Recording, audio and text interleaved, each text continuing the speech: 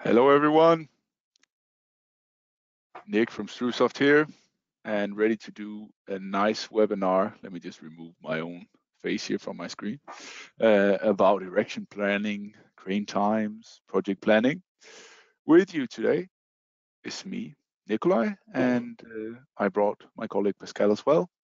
Say hi, Pascal. Hi everyone, nice to see you And all. And you, Nick, of course. Yeah.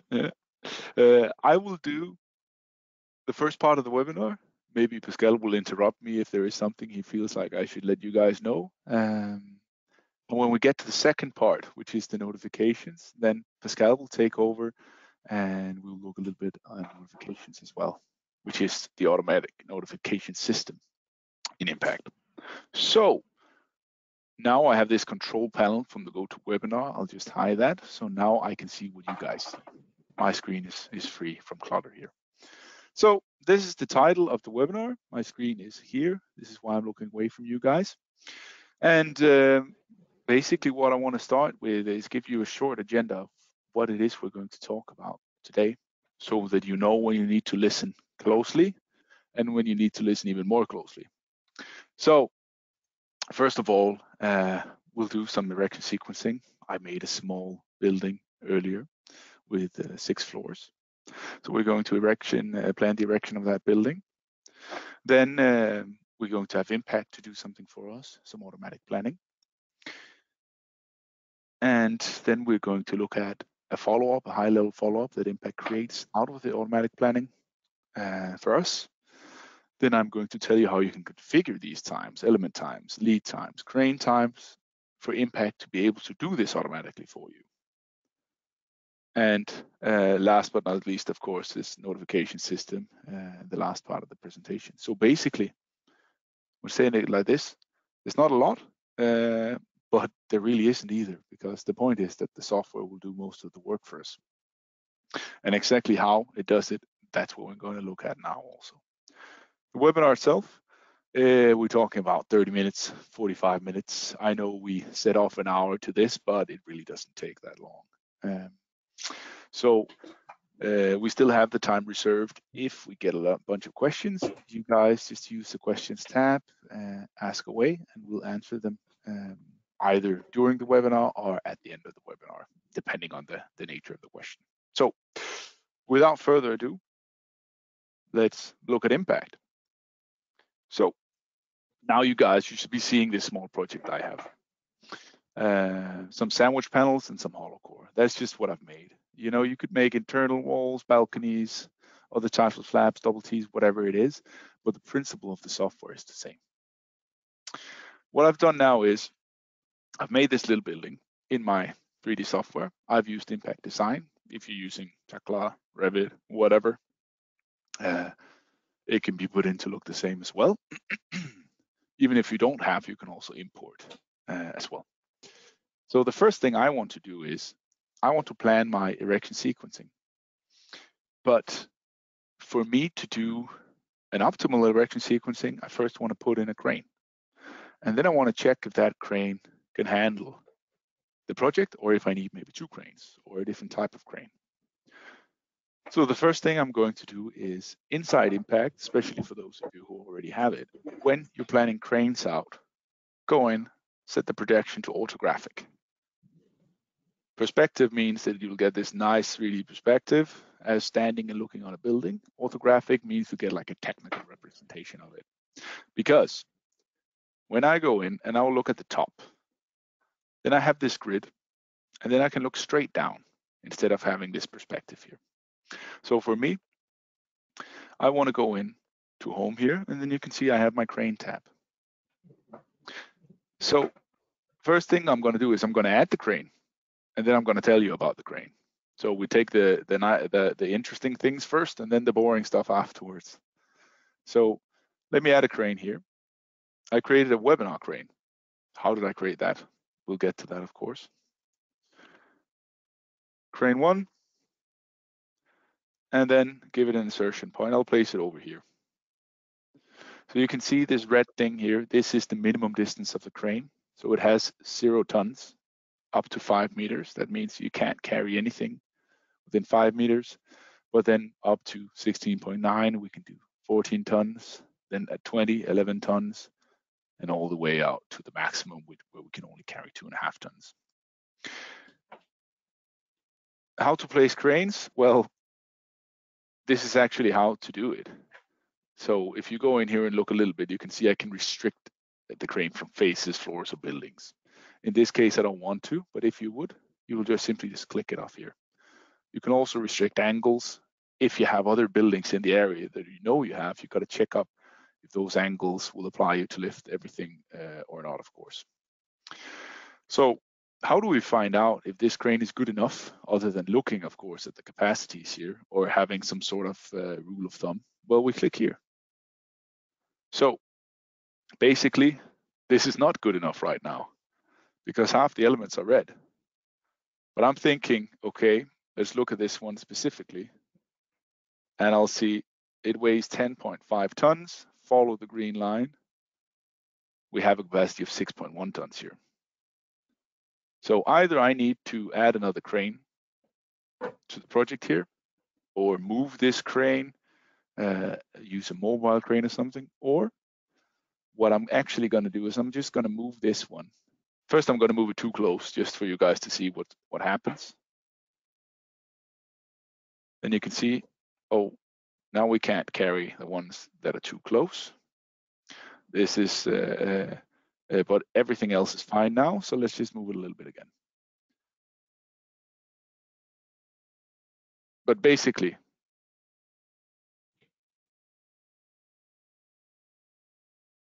this is how you control the cranes. So very simple with one crane here.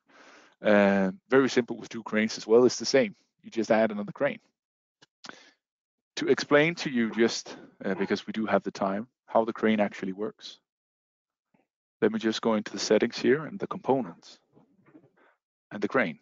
I double click and I go into my crane. So you can see here is simply line, 5 meter radius, capacity, ton, 0, and then a color. That's it. If I want to create a new crane, I click new, give it a name, new crane,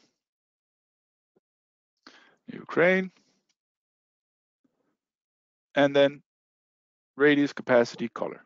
So very, very simple. But we don't want to talk about cranes all day now. This is fine. Everything is applicable. It can carry all of it. So what I'm going to do is I'm going to turn it off so I can't see it anymore, because that makes it easier for me to plan. The reason I put up the crane before doing the erection sequencing is actually, if I turn on the crane again, typically when we lift something with a crane, we want to start furthest away from the crane, of course, so we can move our way towards the crane. So for the walls, that means that we'll start with either this, or this piece here, all the way up through the building, and then work our way through either all the way or half and half. So that's what I'm going to do. And I'm going to do all 6 floors now, so you guys can see what is the actual time that this takes to do it.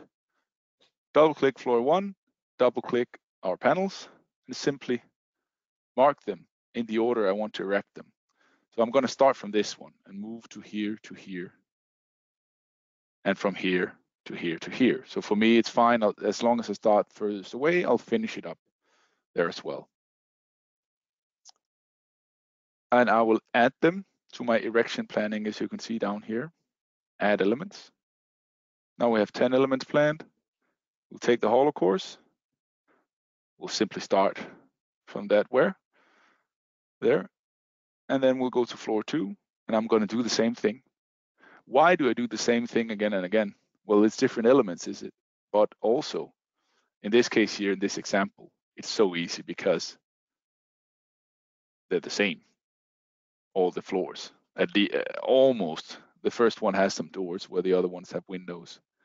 But this is just a simple example, of course, but it's easier for me to show you and easy for you guys to follow, of course. So almost there with floor 4 as well. Let's do 5 and 6, and we're actually done with the sequencing for our erection planning here. And floor 6, which is the last one. Here we go, add elements, and the last of the hollow core elements. There we go. So now I have, if I scroll down here, a lot of elements. 150 elements, starting the sequence from 1, the one I selected first, that's the one I want to erect first. And you can see here, I can attach a crane if I want to. If I have multiple cranes, it would be a good idea to attach a crane to either one of them. In this case, I have one crane, so there's no point in spending time on it. But what I will do is, I'm going to set up this erection division here. An erection division is basically, you can think of it like an erection crew, or the people that actually erected. Why do we need this? Well, this is because this erection crew here for me, I've set in my standard that these guys can work 8 hours a day. And why have I done that? Well, that's because comparing the time it takes to erect the elements, add the crane time, then Impact will calculate how long it takes to build this structure here. So a good check always here, once we've done the erection planning, is to run a simulation here. It's very simple, but here you can check up. Is everything okay? Slow it down, start it, speed it up, and so on. Everything's great here in my case. Yeah, or make a video of it, of course. Make a video of it, send to your client, as Pascal says, of course. Well, then I have it, 6 floors, 150 elements. The sequence of erection is planned. But there's a lot of other things that is also planned now, because now we gave Impact all the information it needs to plan the project for us. So now I will tell you guys, if you didn't follow along before, now is when you really need to pay close attention.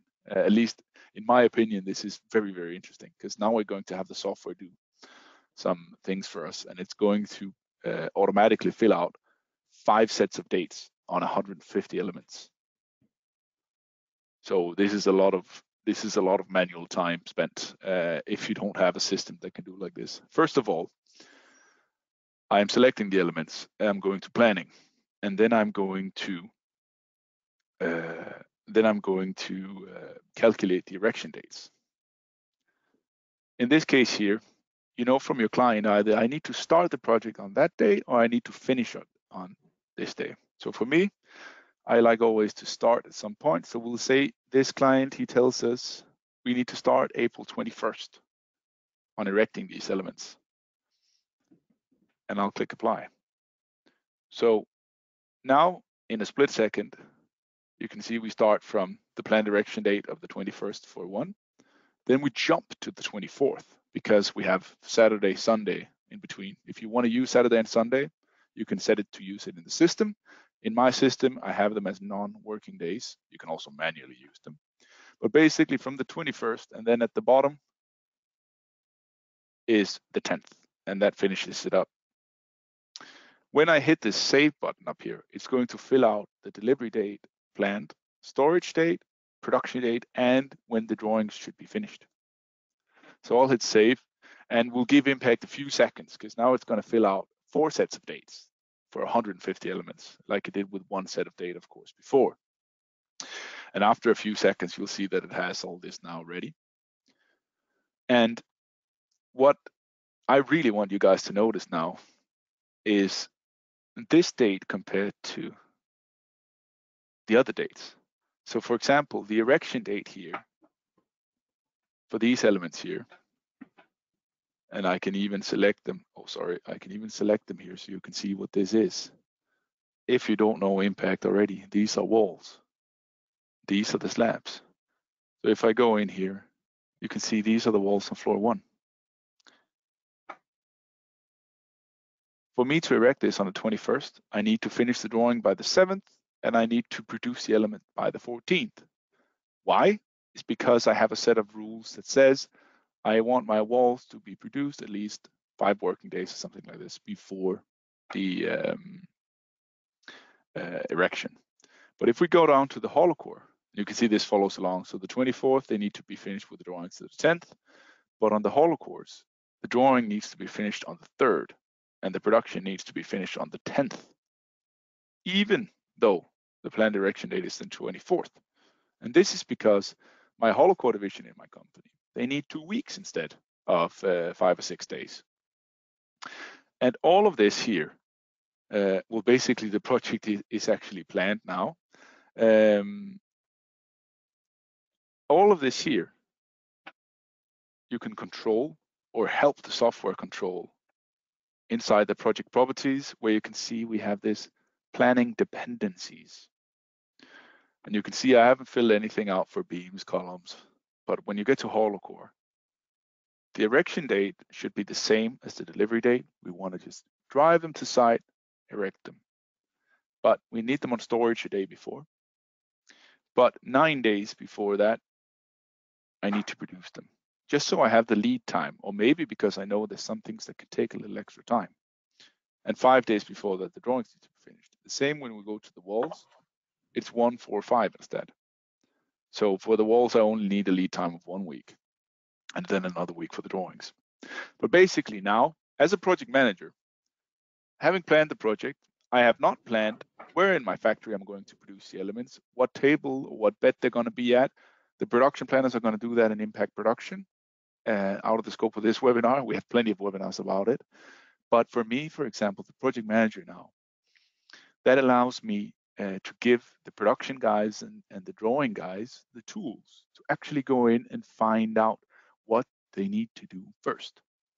So if I take up and filter the planned drawing date, then I can see, oh, I have the first date I need to finish something here is the 3rd of April, which is about a week from now. So that's pretty soon. There's 15 elements I need to do. And these are basically, I think these are the 15 hollow cores on floor 1. If we go to floor 1, you can see. So basically, the hollow cores on floor 1, the drawings need to be finished by the 3rd. That's great. I'll go in and go ahead and do that. And we filtered only floor 1 here. Let's look at the whole model. And for the 5th, 15 elements. Those are also hollow core. I can tell you that already because I know the software and what I just did. On the 7th, we suddenly have 23. Well, that is because it is our walls and probably a few of the hollow cores that go up, that need to go up. And then on the 10th, the rest of the walls. This is because we can't erect them all in one day, of course. And then you just simply continue, plan when you work. So these are like work sets for the drawing department. In the same way as this, when you go to the production, he can create work sets for himself. The 10th, he needs to produce 15 elements. These are connected with each other, of course, but the dates are not. Or they're connected, but they're not the same, of course. So that's the project planning. And I promised that after doing the project planning, I will show you guys a follow-up. Simply, you can see I click refresh. Now I have my project, I have my duration. I'm starting on the 3rd of April. And I'm going to finish on the 11th of May. So it's going to take me approximately a month to make this project from start to finish. Super fast, but it's also a small one. I can even go in here and check floor 1, hollow core if I'm working in the hollow core side of business, or sandwich if I'm working in the sandwich part of the business. When do they need to be finished for floor 1 here? So this is like the rough one that I promised you before. And this impact will simply maintain, create, change depending on how you work through it. If we don't finish our drawings, if we don't produce the elements on time, it will start to throw in overdues and delays here as well. So we'll get these warnings. The last thing I think I promised is, well, everything's planned here now. So it's very, very, very quick, very simple, very straightforward. We can see we have all the dates for all the elements. And that's a little bit more on the technical side, but how does Impact know how many elements it can make in one day. And first of all, I showed you guys the dependency on the dates in the settings of the project. But in Impact, we have something here called the standard admin. And in the standard admin, we can control for our different element types the time it takes to erect. So, for example, a hollow core here, in my standard, this is just an example. I don't know how fast or how slow you guys are. You know yourself, hopefully. 0.3 hours. So about 18 to 20 minutes for a hollow core. It just takes 1 unit is 1 hour in this case here. And for the sandwich panels, 1 per hour.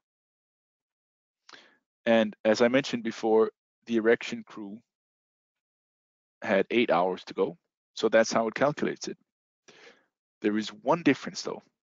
When I get up a little bit higher here, I can also add lifting time for the crane. And that I've also done. So if we go into the actual building here, settings, and check the floor, then you can see these are the heights of the floor, the standard heights of ceilings and windows and so on. But then you can see crane time, extra crane time. So that means on floor number 6, every hollow core element is going to take those 0.3 hours, 18, 20 minutes as before I mentioned, plus another 18 to 20 minutes to actually get the crane to lift it up to the 6th floor to 14 plus meters in height. It might not take that long, it might take longer. Again, it's just an example. So basically on floor 4, 5, and 6, it adds the time on these so that those floors will take longer. Again, if we look at the IDs and we just scroll through, you can see a tendency that in the beginning, the dates change kind of slow here, more elements per day. When we get a little further down, you can see the dates start to change very quickly. 4th, the 5th, the 8th, the 9th, the 10th. So we can only do, in the case of the hollow core, half the hollow cores per day. In the case of the walls, 20, 30% less per day. But that's it. I know when I'm finishing my project now. And so that's it for the first part of this webinar, actually. And for the second part, I will let Pascal take over a little bit. So let me make you the presenter, Pascal. That's great. Are you sure you want to make Pascal the presenter? Yes, of course. Show my screen. All right. I hope you can see my screen here. I see it. So Great. everybody I was can. actually working at a little hollow core project, so yeah. But for now, I got also a little message. It says boink or something, and here in my up corner, in my project manager, I got this little red dot at my bell. So what's actually happened is that there is a notification, and this notification is from another project. And like you see here, it's not the building I'm working at, and I can see there are some things that my colleague, he is a little bit saying like you have to follow up with something. So what I'm going to do is to find the right project. And I'm opening this here. What I can do here to follow up, I found some strange geometry. So let's see what he's meaning. This one, and you can see here in my model. Let's make it a little bit smaller.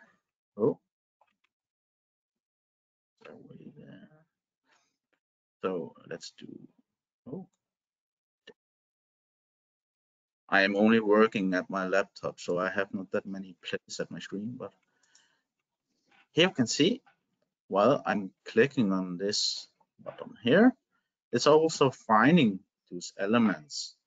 So actually, it's giving me an easy overview what I have to do, what element I have to do, etc.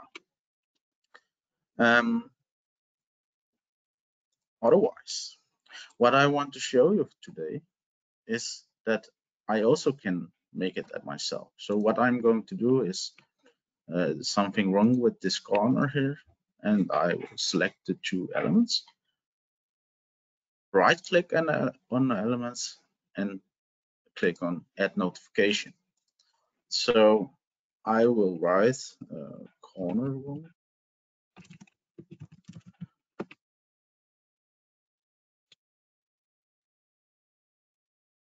Details of the corner. Set an attachment like you saw before. I don't want to do it because I didn't make an attachment. Yeah, now I want to search recipients. So I want to add Nikolai and Thomas and Linus. So great. What's happening now? It's sending an email down to my colleagues.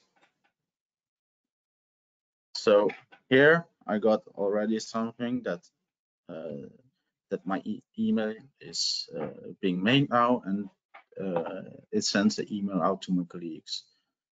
So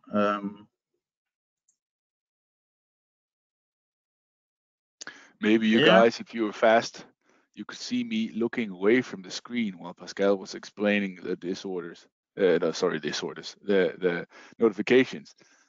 But that's because I want Pascal to plan the balconies in the project. You can click the picture, Pascal. Let's just have these. Yeah. See.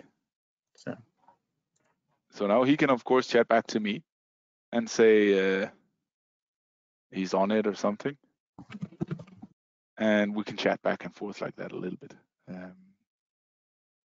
But very importantly, we can do these emails, and Pascal says we can find the elements directly. And the last thing is that everything we're doing in here, it gets logged into the project and into the software. So we don't have to go find that email. We don't have to remember the day after what Nikolai asked me to do when he came and poked me on the shoulder or whatever. So you said I hadn't need to plan them. Okay, I will do that.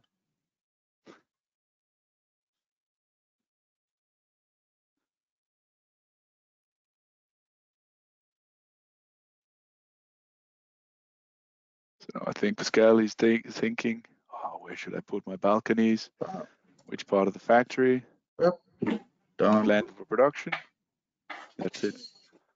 So now I'm going back. Yeah. Oh, where's my notification now? It's gone there.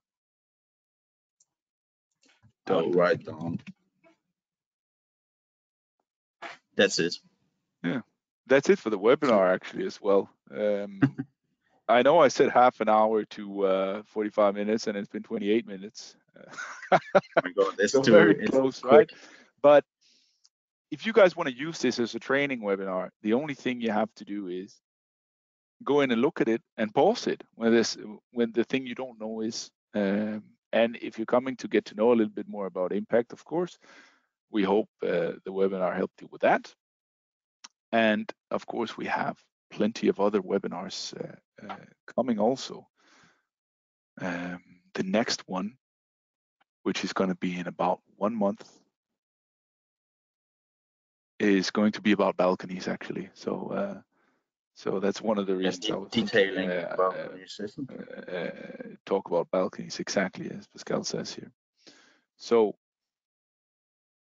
let me see if I can share my screen again, Pascal, because I just want to show people where they can sign up for the next webinar. If somebody are interested in balconies, I don't know if you guys are, or detailing for that matter, but at least we'll give you the opportunity for it. So what you do is you go into StruSoft.com and you go into Impact. I can start from the start. Go to Impact, go to Webinars, and then we have recorded webinars. We have today's webinar. This is just a selection of some recorded webinars. Go to YouTube if you want everything. Right, StruSoft there. Today's webinar